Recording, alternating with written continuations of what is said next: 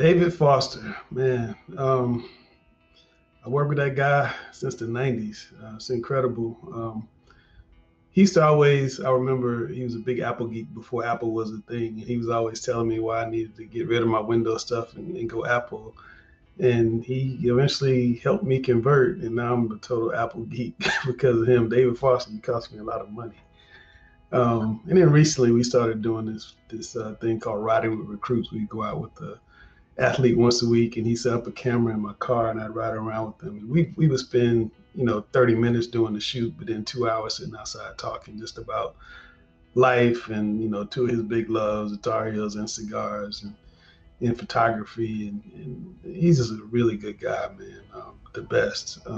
Big heart, kind soul. Really gonna be missed, man. Miss you, Dave. I had the opportunity to go to a Carolina Panthers game with David. We met up and we walked over to the stadium together, and he literally knew everyone. The Panthers and covering the Panthers was super special to David. It was like sacred ground almost.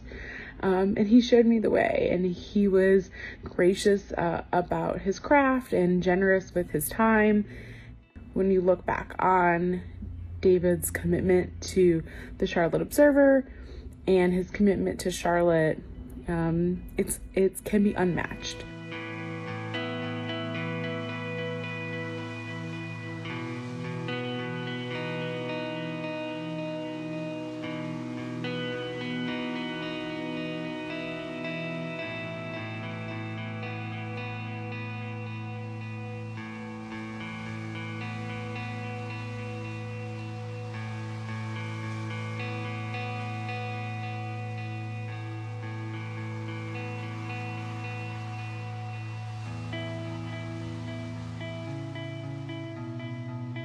Meeting David for a sneak peek inside Farmstead's West Charlotte store was one of only a few times I saw a coworker in person during the pandemic.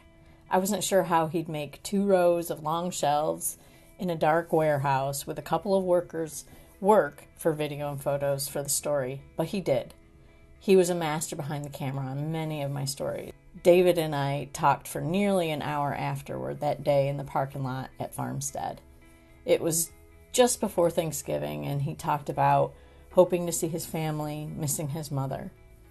We talked about everything from work to sports and waiting to meet up again when it was safe to do so.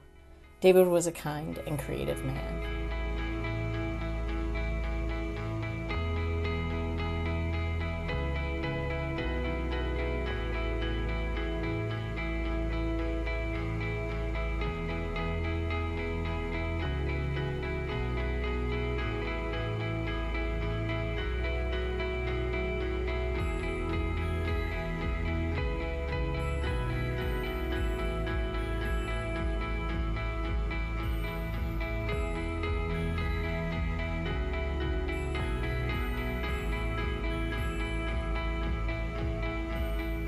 Charlotte was so lucky to have David Foster in the community working as photojournalist.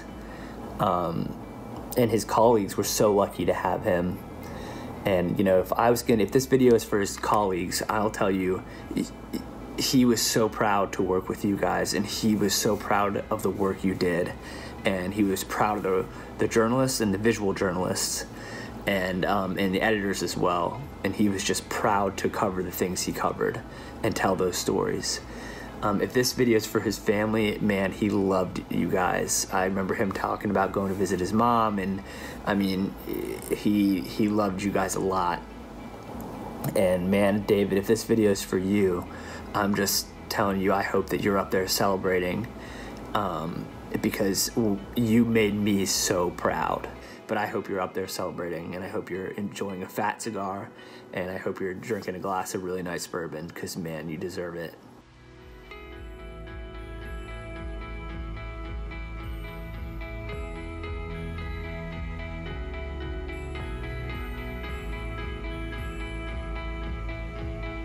So we thought we'd show you how to make a grilled cheese. Hold on, ladies. Let's you stay to the right again. We'll do the grilled cheese.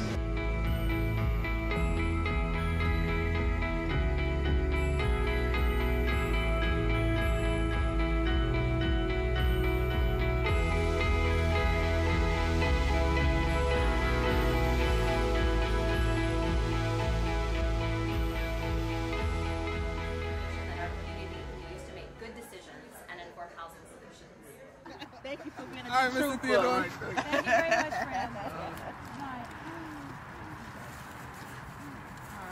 So friends, we're gonna make our way on up to the tap line.